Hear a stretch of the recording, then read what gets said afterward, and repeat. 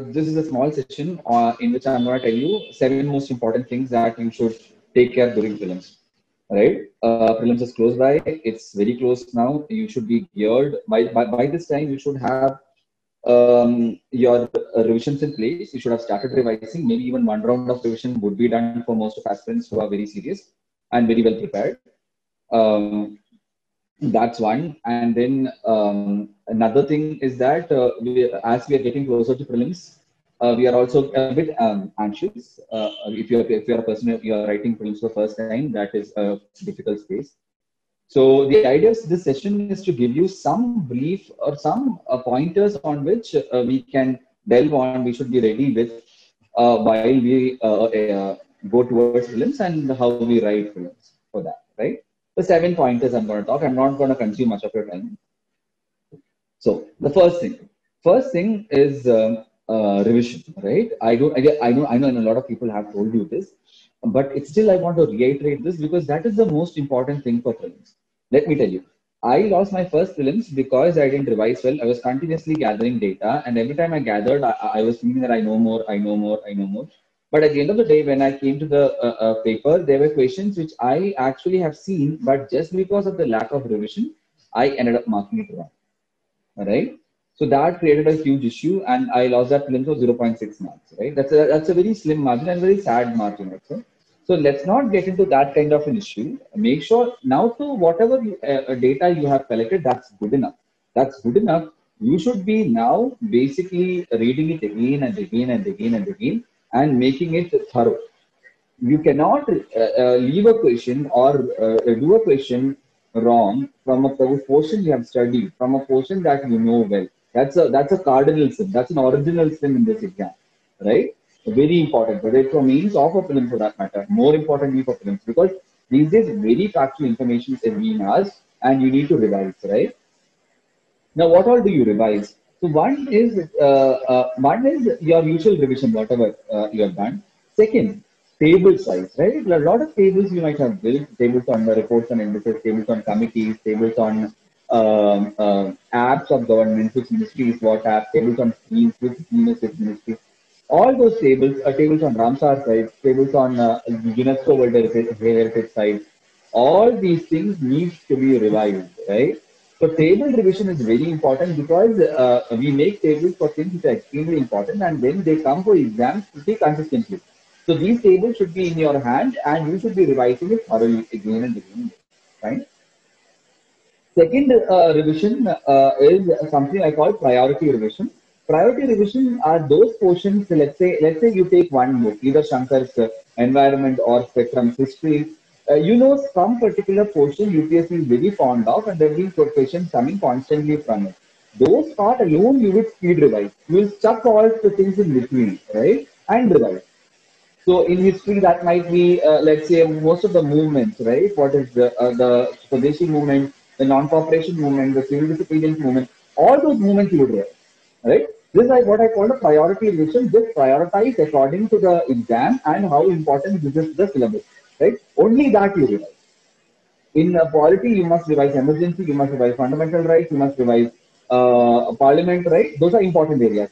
Though, let's say we do not have a question till now, at least, from the scheduled caste and scheduled tribe areas, very less questions, right? That you should revise, but that might not come in your priority revision. That's what I'm saying. So, a priority revision. Got it?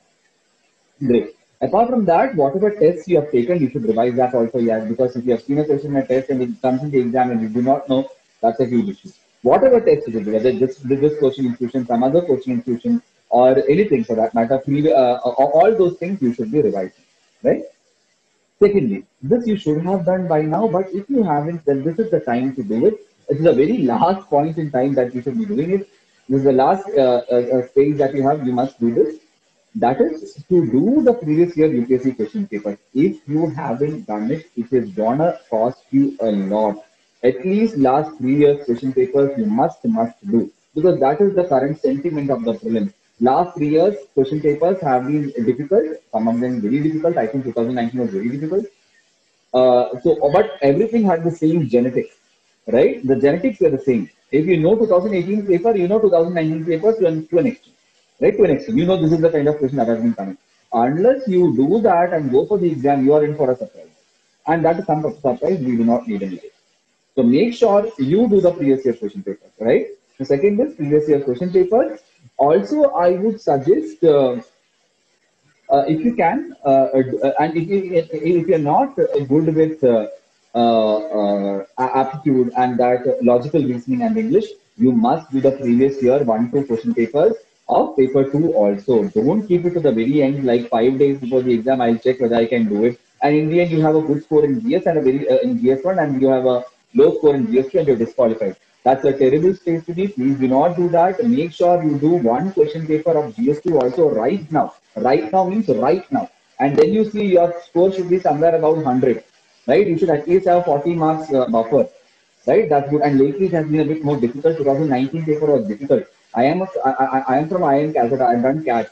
Then I am also finding it a bit difficult. Okay, that means I know aptitude through and through, and all the logical reasoning and what all English questions. I can deal it very well.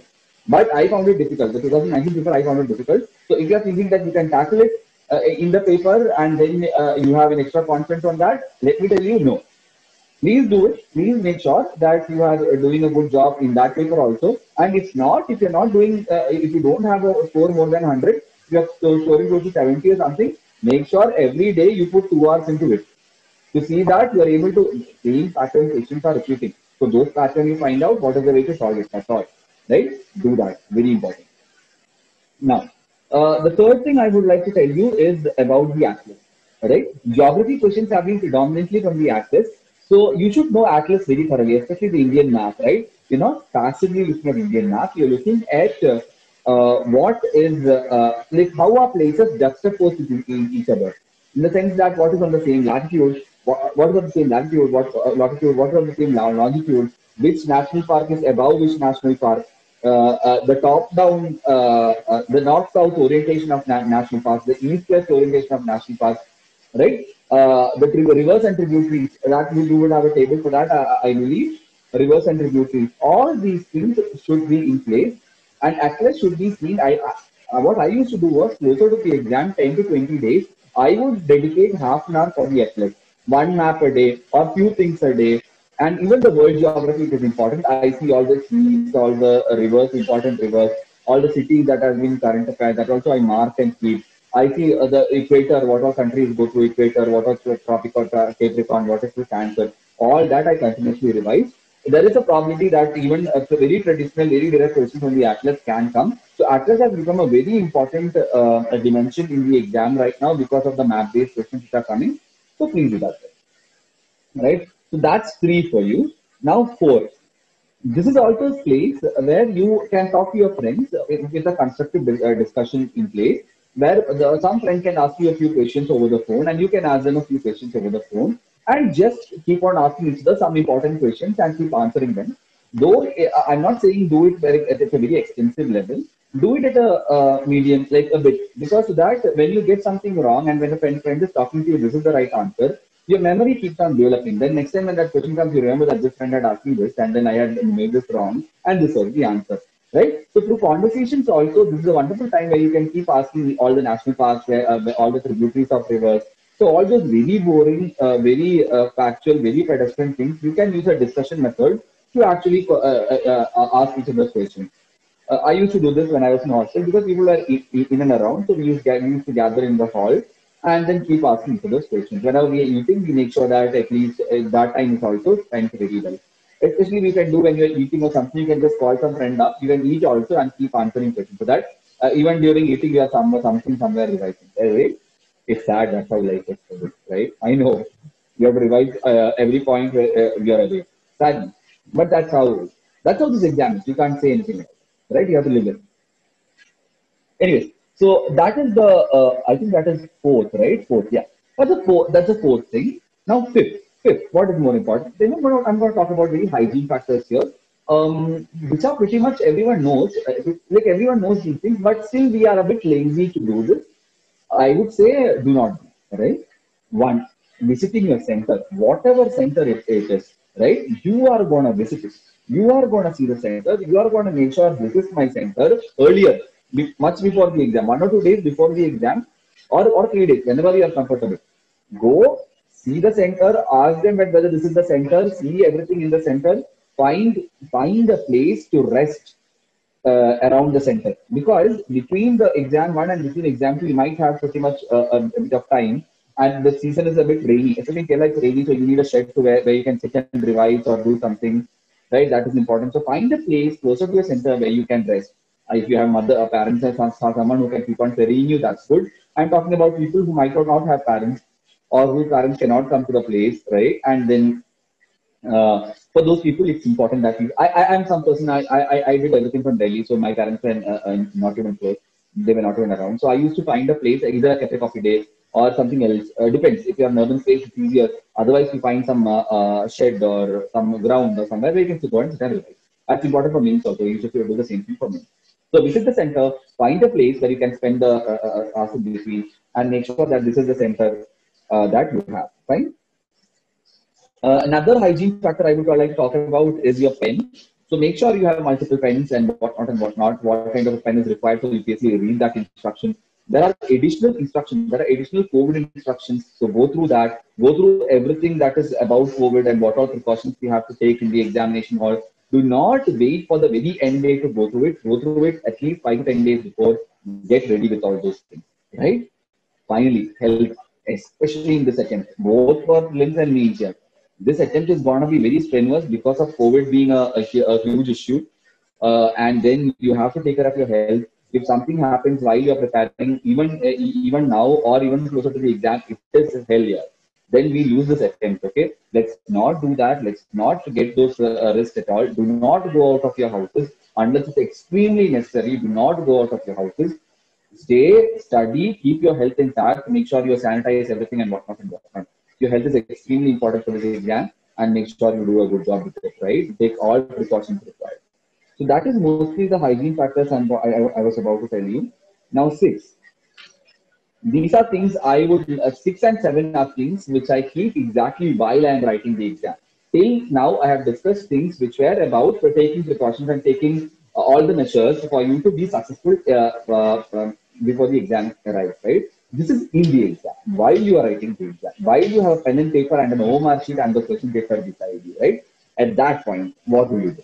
One, every time you read a question, underline the important points. Underline. What are they asking? They are asking this. They are asking this. Major points, major keywords of the question you're going to underline. And then you also underline whether they're asking whether it's a correct statement or an incorrect statement they're asking. Then you read the option. There also you keep on underlining, right? And while reading the option, do not jump. You read one option and decide that is the answer and then finish off and go right. No, read every option with a very neutral point of view, right? You have not decided this is the answer. You are saying, oh, this might be the answer. Fine, I'll keep it. Next. And you will, Indian, understand that what might have been the answer is actually wrong and the better answer is down below. Always read all the options with the same state of mind, with a very neutral point of view. And then finally juxtapose one against the other and decide on the option marked on the paper. Please do that thoroughly multiple times. Even I had made a mistake of because I have a tendency to do everything pretty much fast. So I made a mistake in this manner, and you cannot forgive yourself for making such mistakes, especially in an extremely competitive arena where every question counts. Right? Great. And the seventh and the final thing, right? Attitude towards the question. This is something I call the attitude towards the question. You might read a question and you think that I don't know anything about it. I've never heard this. I've never heard this. I will not. I will not answer this. There's no point to answer. You skip the question. No, you read the question first. Then you read the options. Right. You tell yourself, I can get some answer out of this. Then you push yourself to get an answer. And still you can't find that answer. Then you leave it. But make sure, do not prejudge the question. That's the point here. Do not prejudge the question whether you know it or not. Unless you read the question thoroughly and evaluate all the options, then only decide whether you should do it or not. There are a lot of sitters, right? Very easy questions which are mocked or camouflaged as very difficult questions and thrown at you. But once you come out of the exam hall and read the options, you will go, oh my God, this I could have written. Oh my God, this is so easy, right? So that kind of a thing cannot happen to you. So please approach all questions with the same state of mind, right? I hope that is also clear. And yeah, so that's the final thing I would like to say. Another thing is, yeah, fight till the end there. Fight till the end. This is also part of the thing which I say while writing the paper. Fight till the end, yeah. You might not know the first two questions, first four questions, first five questions, or even seven questions. Does not matter here. Does not matter. You're gonna fight. The questions that we know are still ahead. There are much more questions. Do not get all heartbroken. Oh my God, this attempt is gone. I already do not know 10 questions I've read now. What I'm gonna do? No. You fight. You continuously fight, right? Till the very 100 questions, we approach it with the same state of mind and the same confidence and the same power we are approaching the first question. You will get. You will find answers. You will know the 11th question you know. The 13th question you know.